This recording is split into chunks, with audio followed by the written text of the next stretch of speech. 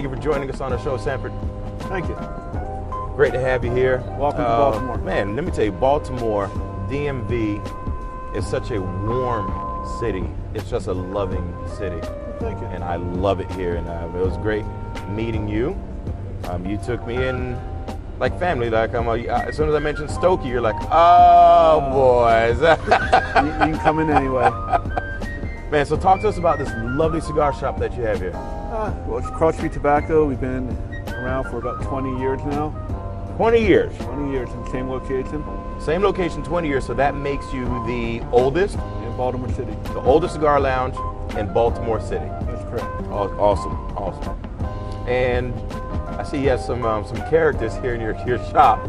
Like any cigar lounge, the customers make the lounge. Right. You know, you have all sorts of people. You have blue collar people, you have white collar people.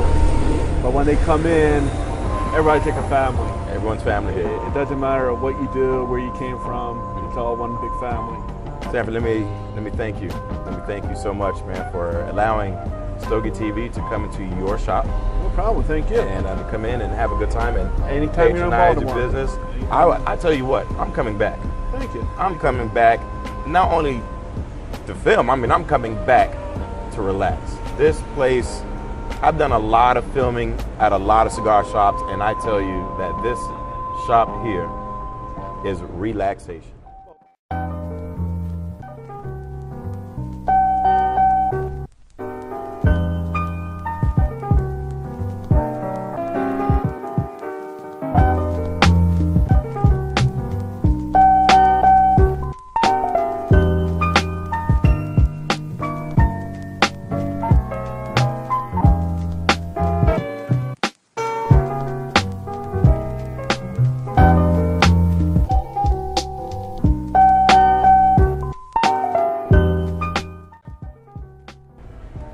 I've been coming here since the store opened, when Sheldon first opened. It used to be across the street.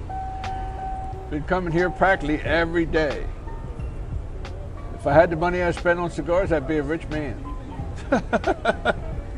Yeah, I've been here for about 14 years, and I was coming here as a customer. I used to come in, and it was a little intimidating at first because I didn't know anything about cigars. So I was like, the guys were like, sit down, have a drink. And I'm like, no, you're gonna ask me questions and I don't know anything. So for like 4 years, I just came in and out, get cigars, go to the bars, because we could smoke in the bars down here at that point.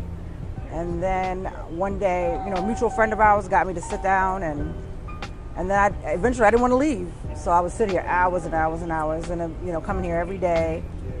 And though I've been to other shops, pretty much all the shops in Maryland probably, this one's the most like home, you know.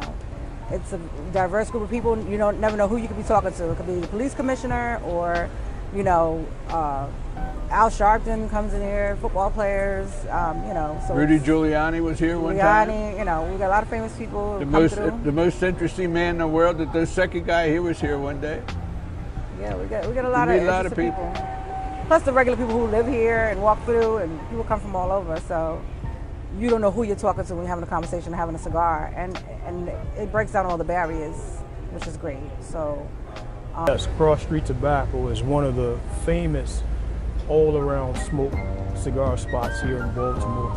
This place originates back in early as I can remember. You know, my grandfather, my father would come here and smoke cigars and pipe tobacco. And once I got turned on about 15 years ago, this became a beautiful place. It actually became my home.